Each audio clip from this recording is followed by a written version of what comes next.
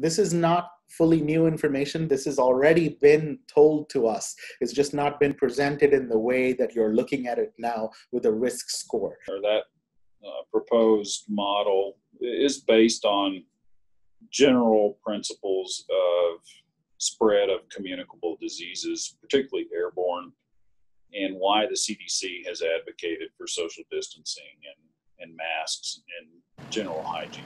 The general philosophy is that each thing has a risk category assigned to it. And that's how we think of many things in medicine. We'd like to assign risk categories even to chronic disease processes as it relates to COVID.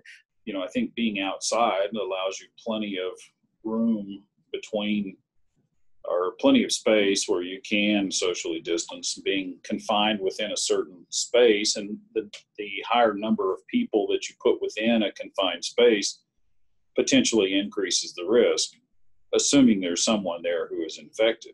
And yes, I think at this point we should assume most everyone has potential shedding of the virus. The burden of the virus is certainly increasing in our community right now.